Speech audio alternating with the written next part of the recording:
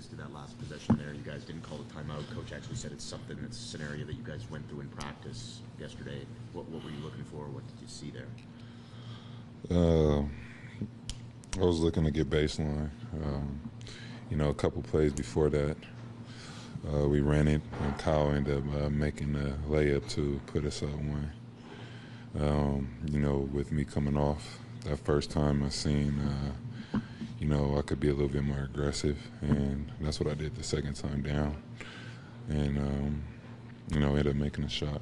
This is probably tonight the most time that you've had with Mark on the court since he got here. How do things change on the floor, not just for you, but for the five guys out there when he's on the floor? It doesn't change too much, he just can score on the post, and we have to all know that he's on our team now, and just be able to give him the ball down there. He could cause fouls, make his shots. He's pick and pop, smart guy, knows when to roll, and good passer. With the amount of roster turnover you guys have had, how beneficial is it to be able to play these sort of tight games that you're going to see a lot down the stretch and into the playoffs? We've been playing pretty much tight games all year for the most part. That's something that we're trying to get better at as a team. Just, we're up 10 points. We want to keep building that up to 15 and then 20. But I think we have enough experience playing these tight games throughout the whole year. You guys have done well in these close games. I think you're at 11-4 in games decided by 3 points or less.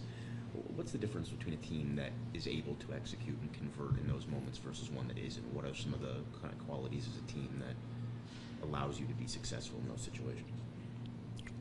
Just the things we always talk about, just execution, knowing who you're guarding, making sure that you're doing the right defense assignments, and that's pretty much it. And just knowing each other and just being able to play in these tight games, it just gets you better. The situations that you're gonna, that's gonna come in front of you.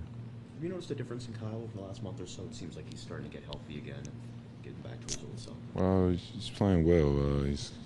I think the All-Star break helped him. Even before that, he's been aggressive. He's been playing well all season to me. He just had a couple, 1 week where he wasn't making enough shots. But that's what happens in the NBA. It's 82 games, and for me, these are just practices, and playoffs is when it's time to lace them up.